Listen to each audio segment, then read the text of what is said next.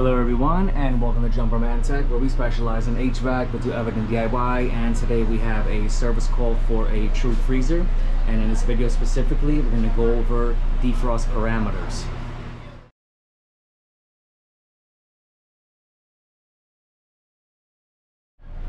Thank you to everyone tuning in Jumperman Tech.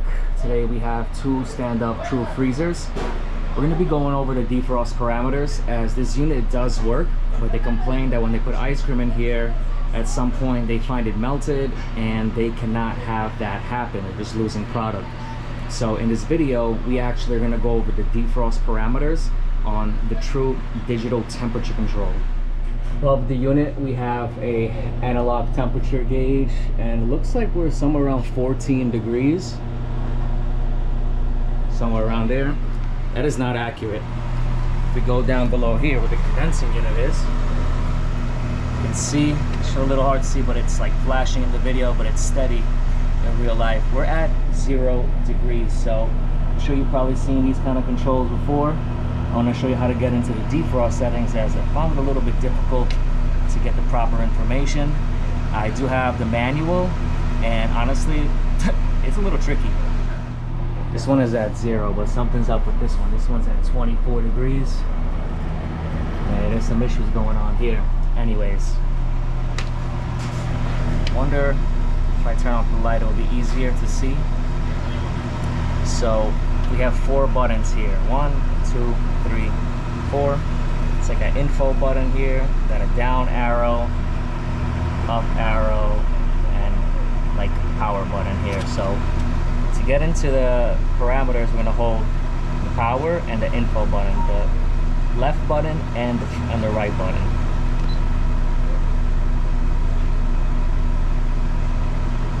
Alright, there we go.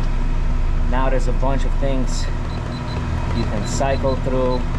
These controls are a little tricky, but let's start with DFT.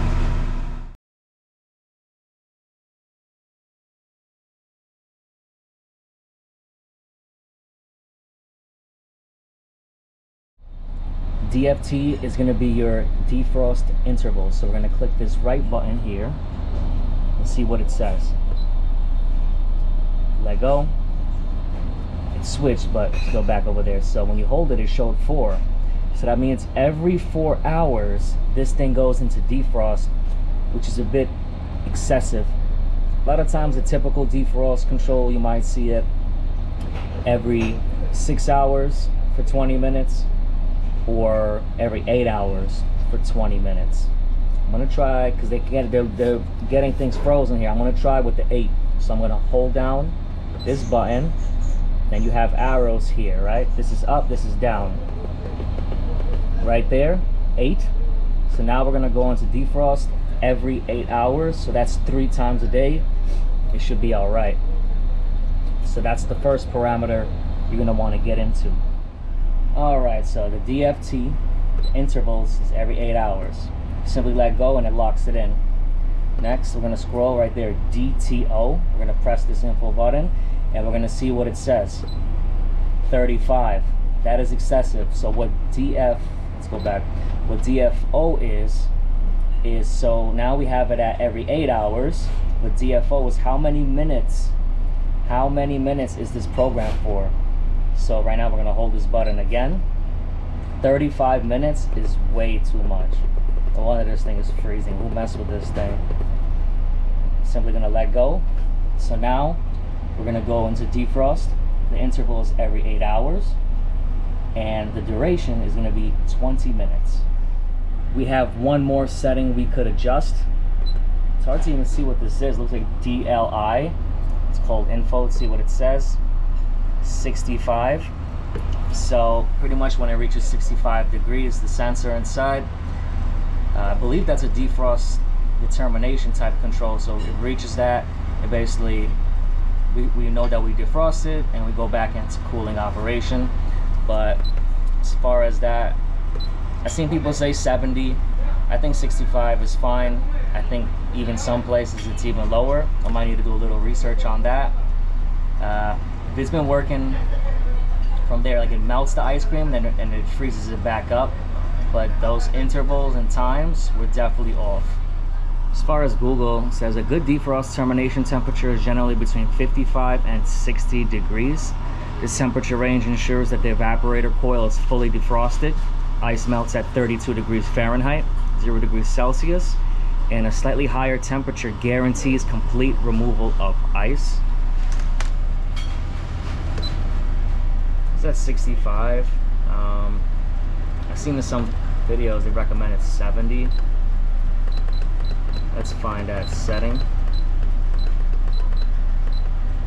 DTI. Let's go down to 60. All these little things should help. But yeah, 60 degrees, that's kind of warm in there. Leave a comment below if you have any recommendations on that. We'll do a little bit more research. But this stuff right here is a little bit tricky, and it's a lot easier to see in a video.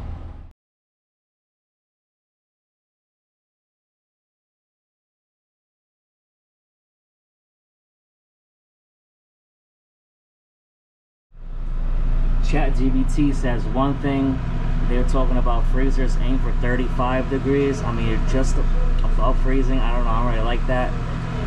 It says medium temp systems 40 to 50. But then Google says a good temperature here is between 40 and 60.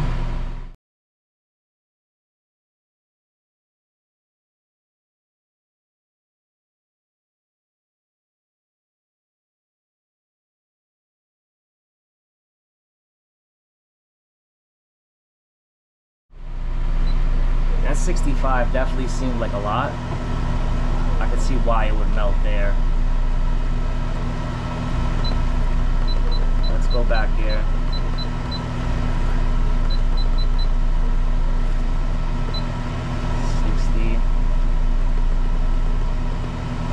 Let's go 55 and see what's going on. 55. Yeah. So instead of 8 hours instead of a 4-hour interval, we got an 8-hour interval. Instead of a 35-minute duration, got a 20-minute duration. And instead of 65 degrees termination temperature, we're going with 55, and we're gonna see how this goes. But this video was mainly to show you how to get into the settings. If you want to get out of the settings, either just don't press anything or go back, or press that button right there, a little power button. And yeah, just wanted to show you guys how this is done. This is a bit tricky. This is built for me for the future, and for all the people that are gonna come work for me in the future as well. We got tips and all that kind of stuff. So got some online training videos in a pinch. I could just easily send you this link. Good to go.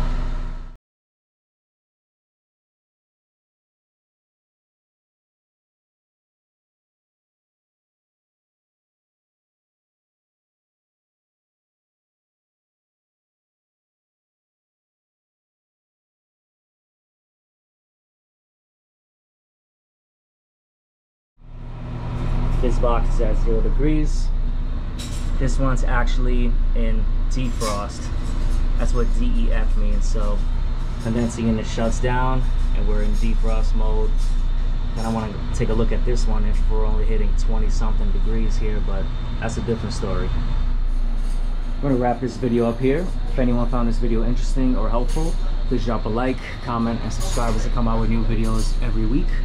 And I'll catch you all next time.